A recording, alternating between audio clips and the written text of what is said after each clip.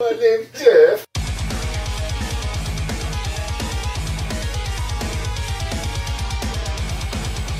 Hello folks, Dan Mack here. Hey, Chris Mack. And we're from the Shred Shack doing our top 3 for the month of August 2015. This month was absolutely fantastic for new releases, and it was actually pretty difficult to not only be able to go through a bunch, but pick the tops. Honorable mention for me, Motorhead, Bad Magic. It's a Motorhead album. You know what to expect. Ahab, The Boats of Glencairn. The only problem I had with it was the clean vocals, but everything else is really, really good.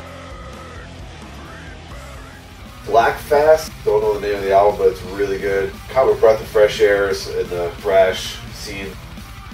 Last honorable mention would be Cattle Decapitation. Never listened to them before. Their album was streaming and it was brutal and awesome. Not brutal enough. Oh, it was brutal enough. Now with the honorable mentions out of the way, let's go down with our top 3.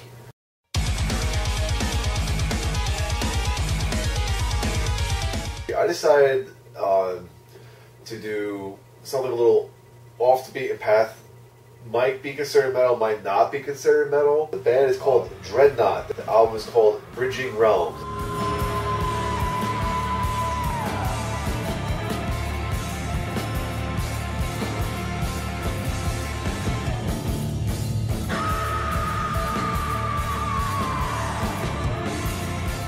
A very big combination of things. Prog rock, black metal, jazz, led by 2 female singers, and each band member is multi-instrumentalist. They can play guitar, bass, drums, basic sounding stuff. And then they add in some flute, they add in piano, organ, tenor saxophone, and even a mandolin gets thrown in there.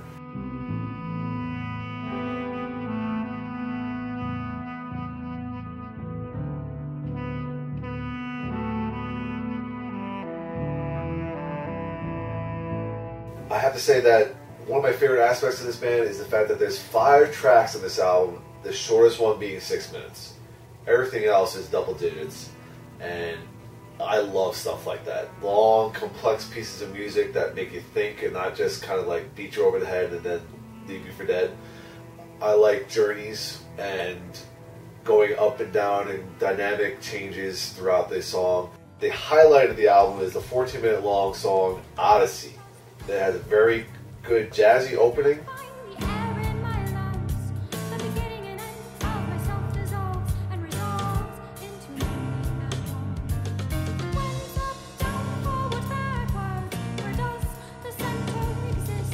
But then all of a sudden, harsh vocals.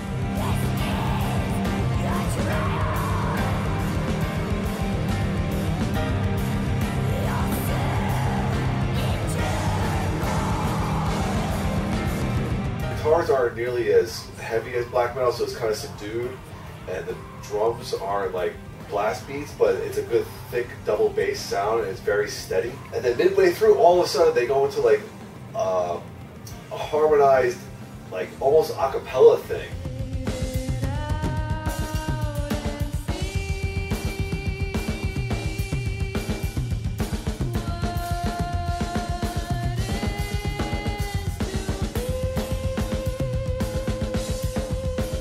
So if you're fans of Pink Floyd, the most proggy aspects of Opeth, a little bit of jazz, and you will like female singers, this is definitely something to look into.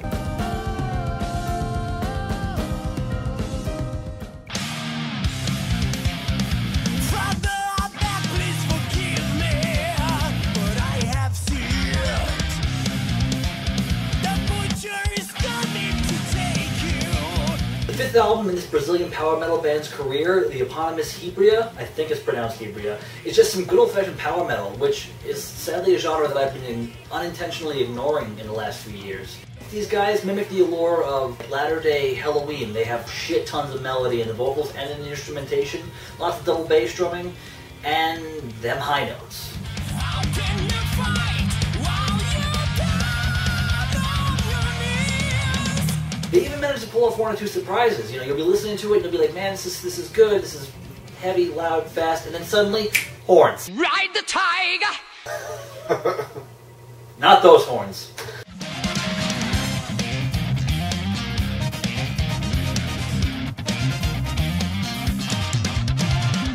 having never heard of this band prior to this album's release, I can say they're definitely on my radar now. So, Hibria's self-titled album, check it out.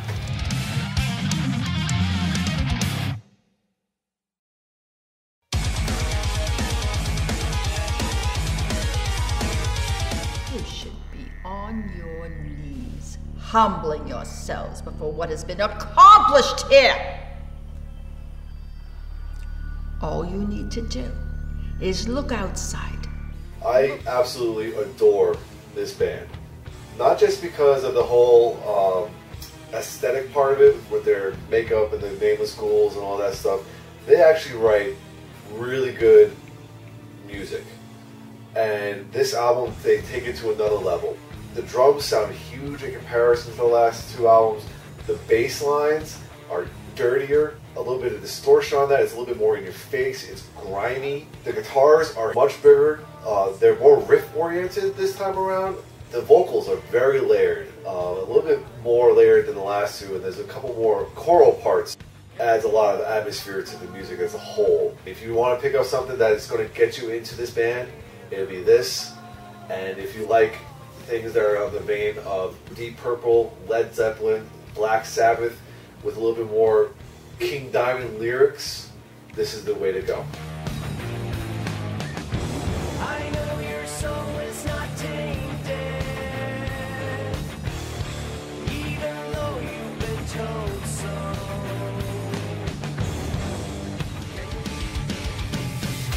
We will start a fire to watch it burn. The truth will transpire and take its turn. Smoke is the debut album from the UK quintet, the Bastard Sons, and their sound is definitely something I've been looking for more of in the last few years. Their overall sound applies elements of hardcore punk with the riffage and the harsh vocals of Trivium and the penchant for melodic earworms that CKY had.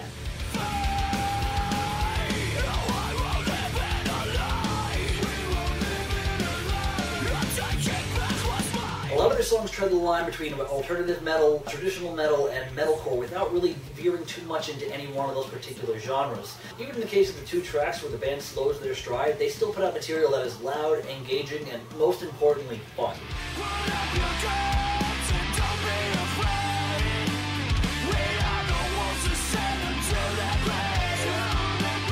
So take a listen to their album on Bandcamp. If you like what you hear, buy a digital copy of it.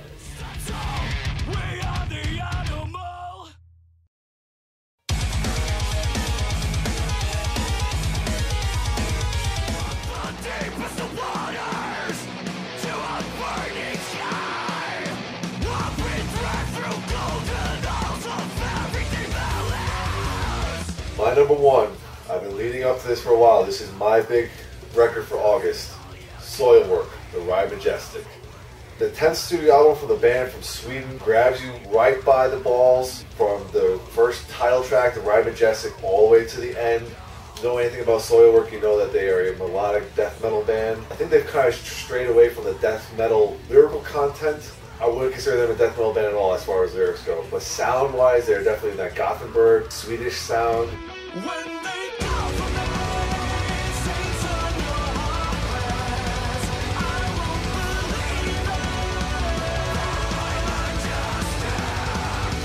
The band is machine-like tight. There is a sense that they try to really step up the technicality of their playing. They were never not a technical band, but this one feels like they actually took the time to write really complex guitar and drum parts. And it just shows throughout the whole album. Guitar harmonies are fantastic. Just the sound is full, and it just leads so much into the vocals. And vocals, we talked about Speed a lot of times on our podcast because I'm a big fan of his. One of my favorite things about him is that even during his harsh vocals, you can still understand what he says, which is something that a lot of death metal vocalists don't accomplish very well.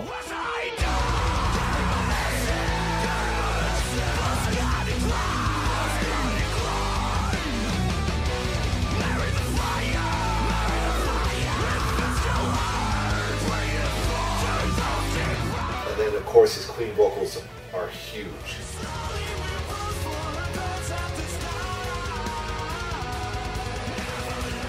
overall, this is the top album of August for me, and probably for the entire summer.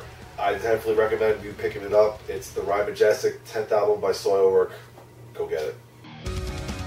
Our reality lost in motion, never coming back. Rise up from the past, cast aside those that stand in the way of what you seek. Send them down the line, doomed to die. It's a calling of the weak. Hands down, my number one album for this month is Archer's Culling the Week. After an initial passive listen to the title track, I had the opportunity to hear this album in its entirety, and it just blew me away. I previously described this album as if somebody listened to Metallica's cover of Sabracadabra by Black Sabbath and said, we need to make a full album of that. And then they did. And it's still, that initial assessment still holds true to an extent. Buried beneath the guilt of all your scorn, it's hard to find solutions in a war. The first two tracks in this album are pretty reminiscent of Black Sabbath's more upbeat material with a higher tone James Hetfield singing. But once the title track hits, the album just kind of switches gears and becomes a whole different monster. They skip ahead about a decade or two, and they start getting a little bit more of the Metallica Megadeth influence. The regression to the mean, moderation of our dreams, the slow decline of our existence shall begin. Though more traditional metal than thrash metal, Archer effectively borrows from the aforementioned bands without sounding too much like them, unlike some other bands who like to pay homage to their influences. Everybody's doing their time. Ha! Mortality. The death I'll never see. My only critique would be that if this band were to get a second guitar player and started to harmonize some leads, a la Iron Maiden, Judas Priest, they would be my absolute new obsession. So Archer, Culling the Week, check it out now. Who am I now? Who was I then? Will I survive to bring the end on me?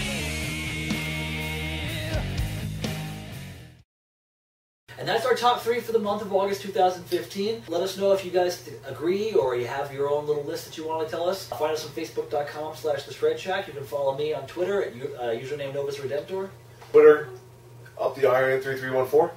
Be sure to listen to the Shred Shack podcast with me and Chris on our Mixcloud account, mixcloud.com/TheShredShack. And be sure to watch out every single month for a new top 3 video from us, including next month. Oh, they're still around? I'm just gonna cut like that. Though more traditional metal than the thrashy sound of those two bands, they sound like fucking shit. They don't sound like fucking shit, though. No, they sound pretty fucking good. Alright. Second. I think you please tell me so I get the character. I think you please tell me so I get the character. My name's Jeff.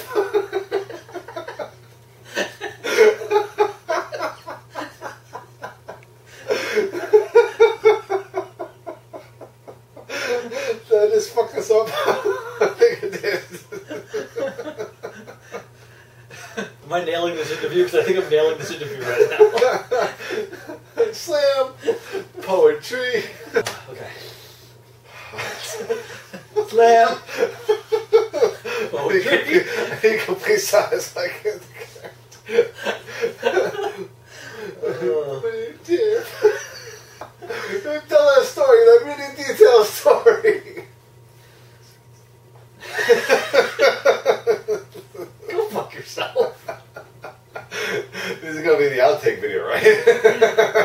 My name's Jeff. It'll go at the end of the video.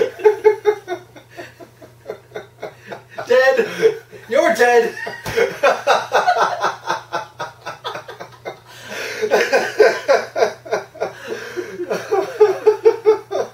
My name's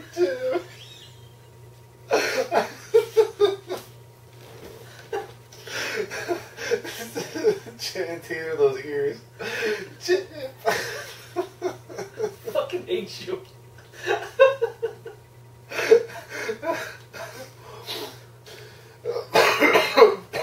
Such a dick.